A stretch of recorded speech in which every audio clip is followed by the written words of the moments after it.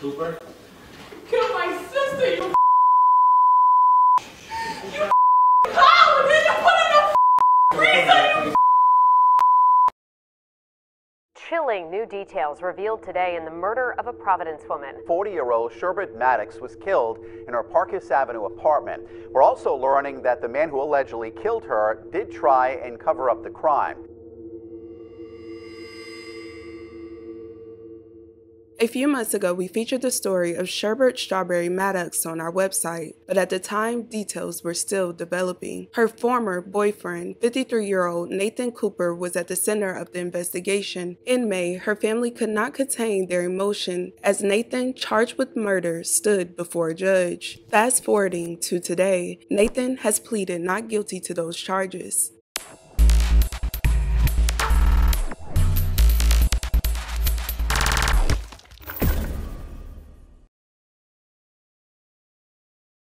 Sherbert Maddox, who friends and family called Strawberry, was 40 years old and lived in Providence. Strawberry was described as beautiful, fabulous, and charming. She was a mother, sister, cousin, and so much more. She loved music, she liked to dance, and she loved to have fun. She was always happy, smiling, laughing, and loved to be around the ones she loved. Strawberry was always the light of the party, but although she was always in high spirits, she fell victim to some horrible situations. Strawberry was a victim of DV and fought hard to get out of her situation. According to family, Strawberry was dating a man named Nathan Cooper, and the two eventually moved in together. The entire history between the two are still being uncovered. However, Nathan had prior convictions and a pattern of domestic incidents with Strawberry. Nathan's alleged behavior never changed, which led Strawberry to call it quits. But unfortunately, during the time of transitioning, the unthinkable happened. A friend called Strawberry's uncle while he was at work, and the friend told him his niece might be in trouble. Marvin immediately called the police and went to her house to check on her. He said, sure enough, Strawberry was discovered wrapped up in a refrigerator. Because somebody called my uncle and told him, hey, I think your niece is deceased or something's wrong with her. And my uncle came, ran, and flew drive down here. And he knocked on the door and they would not open it for him, so he kicked in the door. And he seen his niece in there.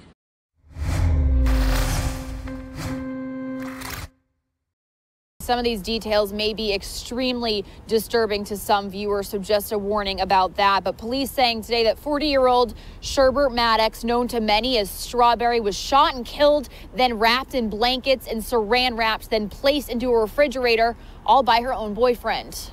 Police responded to the apartment around 2:30 a.m. Tuesday for a well-being check. During the well-being check, Strawberry's boyfriend, Nathan, was taken in for questioning. After a search warrant was obtained, police went back and discovered Strawberry in a refrigerator that had been moved from the kitchen to a bedroom. Detectives also found weapons they believe were used to harm Strawberry and two cell phones. At the time, during questioning, police said Nathan told investigators that he and Strawberry were using laced substances on March 16th before he shot her while she was taking a shower. After she stopped breathing, court documents say he wrapped her up in a blanket, removed the shelves from the refrigerator, and stored her inside. He said he never called 911 because he didn't trust the police. During that time, his recount of events were not confirmed, and Cooper was then charged with murder. About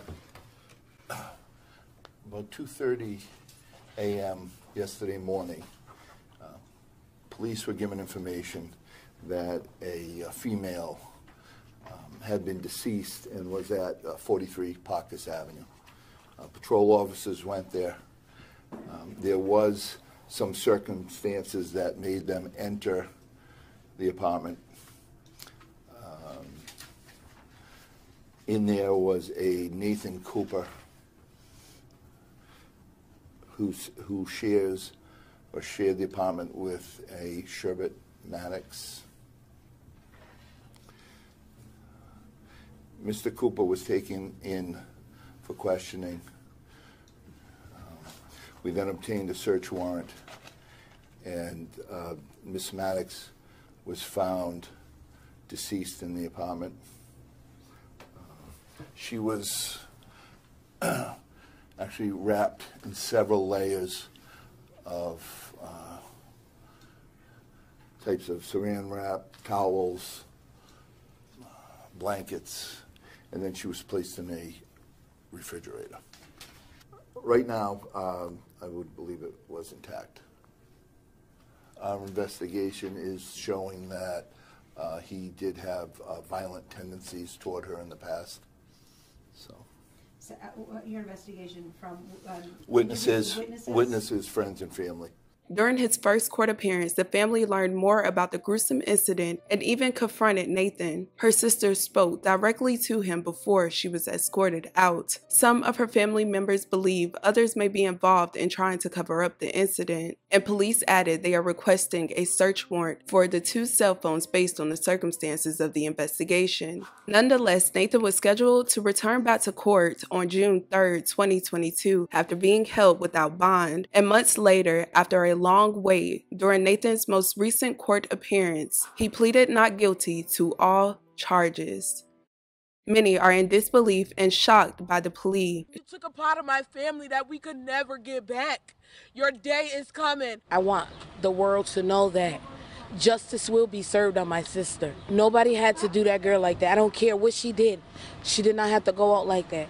Strawberry's story is being reshared throughout social media, especially after that report. Everyone is hoping for justice to be served in her case. I'm glad the local news followed up on this story as much as possible. I remember when we first featured this, I was sent the update over the weekend and I was in complete disbelief. I will continue to keep her friends and family in my thoughts and prayers. I hope that justice is served in this case and all the resources needed for the family are available to them. Let's please respect the victim and the family in the comments. Thank you guys so much for watching. Love you guys. And with that being said, don't forget to check on your loved ones.